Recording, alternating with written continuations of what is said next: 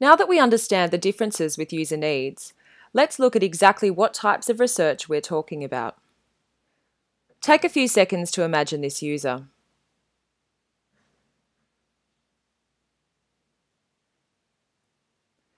We've just described both of these men.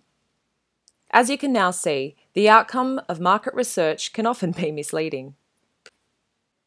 Market research definitely has its value, but we also need to really understand the people using our services.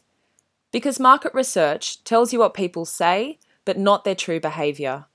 It tells you what people will buy, but not how they will use the product or service, or if they would use it at all.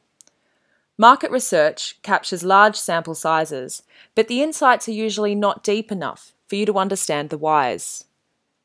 We will be focusing on an in-depth interview research method today, but we also want to give you a brief overview of some other common types of research that help you understand users' needs, goals, and motivations, some of which you may be more familiar with.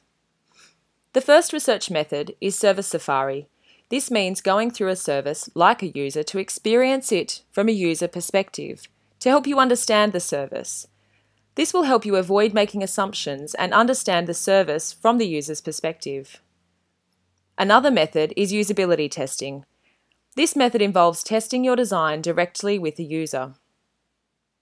Surveys are commonly used to gather large numbers of responses quickly, but are hard to get rich responses, meaning not getting into the why. As the name suggests, shadowing or contextual inquiry involves shadowing your client. This method allows you to witness something you may never think to ask to gain rich understanding of user motivation and to capture the real behaviour rather than what they say they do. Lastly, diary study.